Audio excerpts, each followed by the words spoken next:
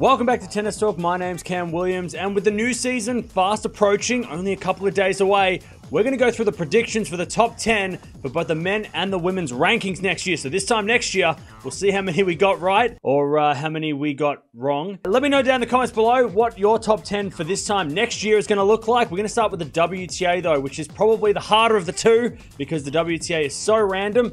Let's go to who I put at number 10 in the world this time next year. So for the number 10 spot, I put Maria Sakkari. Now, she's currently number 6 in the world, and she had a very impressive 2021, but I just feel like she's going to have a bit of a backslide in 2022 because she has a lot of points to defend. However, she does have points to gain at tournaments like Wimbledon, where she only made the second round this year, the Rome Open, and Indian Wells. So she can make points up at some big events like those, but the points that she could lose are at the French Open, where she made the semi-final this year, and the US Open, where she also made the same stage. And of course, the WTA Finals, where she made the semi-final there as well. So some big points there over the course of the year as well. She's got to back up a lot of big results over a bunch of different tournaments throughout the year. So she needs to be very consistent, and I feel like it's going to be a little bit tough for her. So I think she's going to drop down number 10. So Maria Sakkari at number 10. Look, I said she's going to have a bit of a backslide. She has a lot of big results to kind of back up, I guess. So I think she's going to struggle this year. Let's go look at who I put in number 9. Now, number 9 might be a little bit of a surprise because you guys know that with these predictions, I like to put in a little bit of a wild card prediction, and I put Leylah Fernandez at number 9. Feel like her upside and her potential is so big, and we of course saw that at the US Open this year. She has points to gain at places like the Australian Open, where, you know, she could replicate what she did at the US Open. We know that hard courts seem to be her best surface. Wimbledon also, where she lost in the first round, she could also make points there, and the Miami Open. However, she does have points to lose at that US Open. She's got 1,300 points from making the final last year. Also, she won the Monterrey Open in Mexico, where she's got 250 points to back up, and she also made the final of Acapulco. So she's got some massive results, especially that US Open. That's really what's holding her ranking up at the moment. But I feel like she's got so much potential, and she showed that she could beat anybody on their day. So Fernandez at number 9. Some of you might not like that one. Some of you might think, yeah, she should be higher. She definitely showed a lot of potential, of course, at the US Open. I just feel like she's on the brink of something even more special in 2022. So she's my number 9 pick. Let's go to the number 8. So coming in at number 8, I've put Barbara Krejcikova, who is the current French Open champion. She's currently number 5 in the world, but I just feel like the last couple of months she's dropped down the ranks. She went from number 3 to number 5 towards the end of the season, and I feel like she's going to drop down even further. Now, she has a lot of potential, though. She can make points at the Australian Open, where she only made the second round, Miami Open, and also the Madrid Open, where she lost in the early round. So she has a lot of points up for grabs in the first part of the season. But the French Open, that is where she could lose a lot of points. Of course, 2,000 points for winning the French Open. Also the Dubai final, which she made at the start of the year this year, and also the US Open quarterfinals. So if she doesn't do well at the French Open this year, and which I feel like there's a lot of players that are really going to be competing for that French Open, it's a very random slam. If she doesn't make the quarterfinals or better, she's going to drop down the ranks anyway. So Krejcikova dropping down to number 8. Some of you might have kicked her out of the top 10 because of that French Open being so heavily reliant on that points. I think she's still good enough to make up her points at other tournaments, like the Australian Open, the US Open, the Wimbledon tournament, where she lost to Barty at Wimbledon. You know, she can definitely play on all surfaces. So we'll see what happens, but the French Open is going to be a big one. Let's go check out who I put at number 7. So number 7, again, might be a little bit of a surprise for most of you, but I put Muguruza at number 7. So she's dropped down the ranks if we're talking about this time next year. She's ranked currently at number 3 in the world. She does have a lot of upside, though. She's got the French Open, which she only made the first round this year, Indian Wells, and also the Madrid Open, which she didn't play. So she's got a lot of points that she can make up in the second quarter of the season, but the big ones that she has to defend. Of course, the WTA Finals, where she won them this year. Also, the Australian Open Final last year. She has a lot of points that she has to defend from the Australian Open Final in 2020. That she lost to Kenin in that final.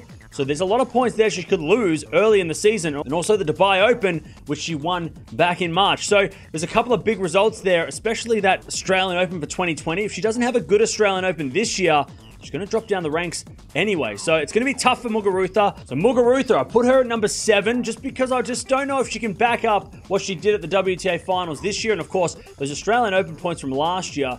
It's very dicey because she's got to defend those points, even though she only made the quarterfinals in this year's tournament. So that could be a bit of interesting there to see what she does with that Australian Open. But we'll see what happens. Let's go to number 6. So at number 6, I've put Iga Swiatek. So she actually made number 4 in the world this year, but she has a lot of upside. The Miami Open, the Cincinnati Open, and the Canada Open. I feel like she could make a lot of points on the American hardcourt season. Now, she has played well on all surfaces. She's won Junior Wimbledon. She, of course, won the French Open. She's made the 4th round of every single slam so far in her career as well. So, surface is not a problem. It's just location. So, she has a lot of points she could make up in North America. Now, the points that she could lose, which is very dangerous here, is mainly during the clay court season. The Rome Open, she has 900 points to defend from this year's tournament, winning that. The French Open as well, the quarterfinals from this year. And of course, the WTA finals. She made 500 points there. So she's going to have to qualify for the WTA finals to save those points, of course. But I think she can do it. And I think she's going to go up the rankings this year. She could be higher. It was very hard not to put her up at number 4 or 3, because I feel like she could have a really good year in 2022. But I'll put her at number 6 and be a little bit more conservative. So Swiatek at number 6. Some of you might have put her higher. This time last year, I didn't even put her in the top 10, and there was a lot of comments about why I didn't put her in. That was my bad. This time I put her up a little bit higher, but you guys might think she should be number 2 or number 3. I think number 6, I'm going to stay safe with that one. Let's go to number 5. So number 5, I put a player that has a very good record, especially towards the end of the season, Anett Kontaveit. Now, the reason why I put her up so high at number 5, I know she's currently number 7, but I put her up at number 5 because the majors, she didn't do well at the majors this year. She lost in the 3rd round of the US Open and the French Open, so she has no points really to defend at those 2 tournaments, and she lost in the 1st round of Wimbledon. So I feel like if she does well at a slam, even if she just makes a quarterfinal, semi-final, which I think a lot of us think she could do next year, I feel like her ranking's going to stay in the top 10 and maybe even go higher. But she has a lot of points to defend at the second half of the season. Of course, she got to the WTA final of the finals, where she lost to Muguruza. She's got 955 points to defend there.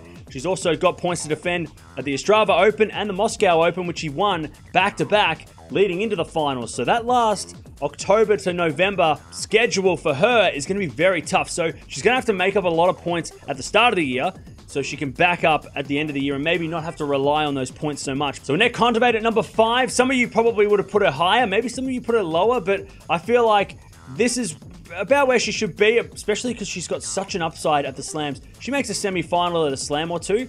She's going to be up at number 3 or number 2. So she's got a lot of upside, especially at the first half of the season. And of course, like I said, at the slams. Let's go have a look at who I put at number 4 in the ranks. So at number 4 in the ranks, again, might be a little bit of a surprise, but I put Paula Badosa at number 4. I feel like she's got a massive upside, kind of like Kontaveit. They're both around the same ranking at the moment, and I feel like they could take the next step and go up the rankings even further in 2022. The Oz Open and the US Open, she only made the 2nd round, so straight away there, we know hardcourt is a very good surface for her. She won Indian Wells, of course, last year, and she played well at the WTA finals. The Oz Open and the US Open, a lot of points up for grabs. And the Rome Open, she didn't even play the Rome Open, and she is pretty good on clay as well. We've seen that. The slower surfaces seem to be her favorite. And of course, the points to lose.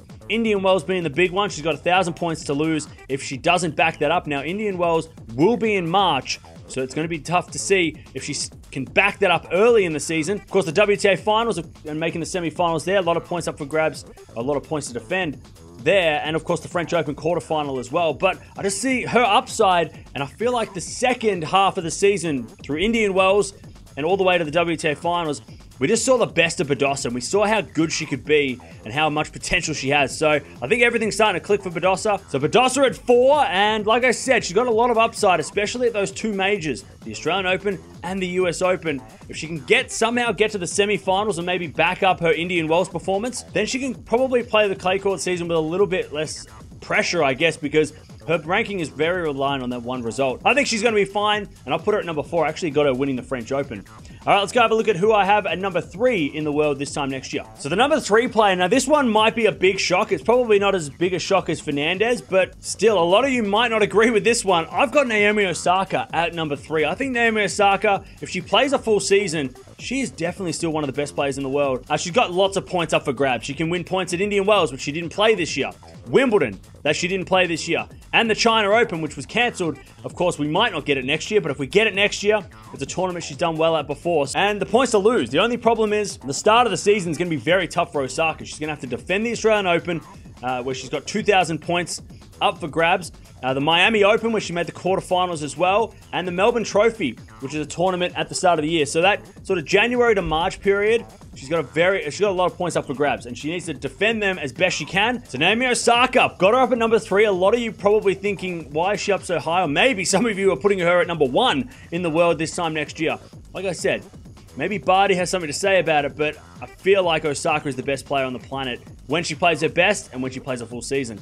Let's go have a look at who I put at number 2 in the world for this time next year. So number 2 might be a little bit of surprise. I put Ash Barty at number 2. Now, I made the mistake this time last year of saying that Barty's going to drop down the rankings. She's not going to be able to back up her results, and she proved me wrong, and then some. She's well and truly the best player in the world right now, and she's got some points up for grabs at some key tournaments. Didn't play Indian Wells, which she'll get a chance to play in March. Also didn't play the WTA Finals, so if she does qualify in the WTA Finals next year, she could have a very good tournament there. She was the defending champion 2 years ago. And the China Open, a tournament that she's played well at before as well. So if we do get the China Open, then that could be a result that she could get. But the points that she has to lose, this is where it gets real tricky. Wimbledon, 2,000 points. She has to back that up. She's got to back up the Miami Open, which is happening in March, and the Cincinnati Open, which is happening before the US Open at the end of the season. So she's got a lot of points up for grabs to over a bunch of different tournaments throughout the whole year, and there's a lot of players seemingly wanting to dethrone Barty. So Ash Barty, she's currently number 1 in the world, but I think she's going to drop down to number 2. I just feel like a lot of points to save, a lot of tournaments to defend. That might be a struggle for her, especially when we've got players like Osaka coming back, players getting around her are getting better and better. Sabalenka being one of those. Let's go to the number 1. Speaking of Sabalenka, let's go to the number 1 player in the world this time next year. So the number 1 player this time next year, I believe, is going to be Aryna Sabalenka. Now, Sabalenka, she could be number 1 in the world next year. She could be number 100 in the world. She is very, very tricky to predict at times. She's got points to make up at the French Open, the Rome Open, and also Indian Wells, where she didn't play this year because of she got COVID. So a lot of points up for grabs. Now, she can play on clay. French Open and the Rome Open, she could make a lot of points up there, and of course Indian Wells. Now, she has points to lose in the Madrid Open, which is a clay court tournament, so she has played well on clay in the past. So the Madrid Open, Wimbledon semi-final, and the US Open semi-final. So those 2 semi-finals are a little bit tricky. You know, she's going to have to do well there, but if she can do well there, and if she can win a slam next year, which I believe she will, I think that she could definitely make her way up to number 1 in the world. I feel like even if she doesn't make it at the end of next season, because I feel like next year we're going to have about 3 or 4 different world number 1s throughout the season, Sabalenka being one of those. I feel like she's going to get top spot at some point. Hopefully it's at this time next year, so it kind of makes sense for these rankings, but Sabalenka at number 1. So there you have it. That is my top 10 for the year. And look, like I said just before, that I think we're going to get a lot of different number 1s next year. I feel like we're going to get 3 or 4 players get to the top spot. Barty is well and truly the best player in the world right now, but like I said, Osaka being healthy, playing for the whole season, I feel like that could be a difference. Sabalenka is only getting better. You know, you've got wild card performances like Badosa. You know, she beat Barty throughout the year this year, and also Kontaveit. I think it's going to be a very exciting WTA 2022 season. Let me know down in the comments below, who do you have in the top 10 for this time next year, so we can predict them for you guys as well. And I want to know who gets any of them right, because this is nearly impossible to do. We've realized that this time last year when we picked all these players. So the top 10 for the women, that is my prediction for next year. Go check out the top 10 for the men. We've also done a video on that if you haven't already.